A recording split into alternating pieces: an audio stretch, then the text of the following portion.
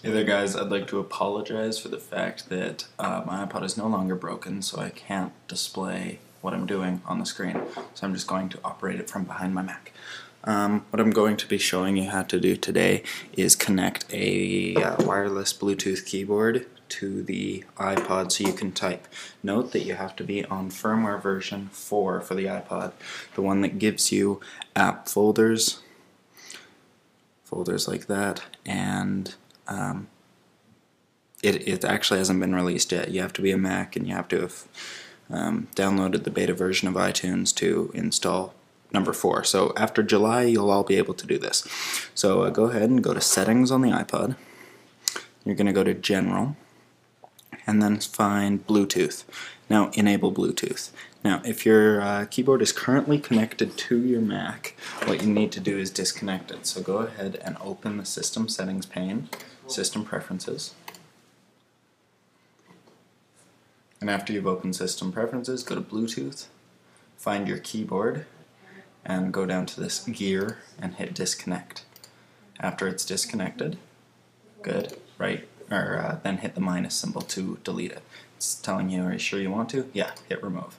Alright, good. So now the keyboard is no longer paired with that. So now we need the iPod to find this keyboard. So what we're doing is we've got the iPod there, Bluetooth's on, and it's searching. Hold down the power button on your keyboard, hold it down to shut it off. Good, now it's off. Now to start the search, push power. Now it's turning on.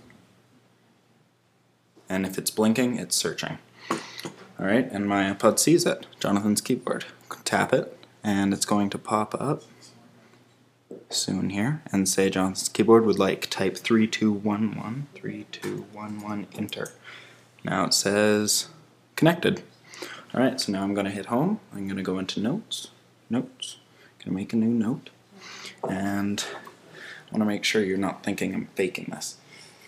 Okay, you see it there? S, A, blah, blah. You see I'm typing and it's typing. Hi, guys. Exclamation mark. And as you see, it did it right there. And that's how to pair it.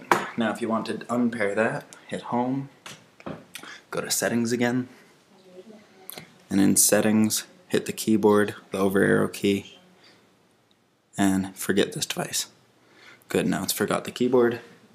Now to get this keyboard to repair with the Mac, simply hit plus symbol, Jonathan's keyboard, continue, 100888191, enter, and it should repair right away. Quit. Now I'm repaired, just like that. Alright, repaired. I get it. Anyway, so that is how to type on your iPod using a keyboard. So I'm going to be taking this to school now. It's kind of like an alternative to the iPad idea. Anyways, alright, talk to you people soon. You have new mail. Apparently I have email too, so bye.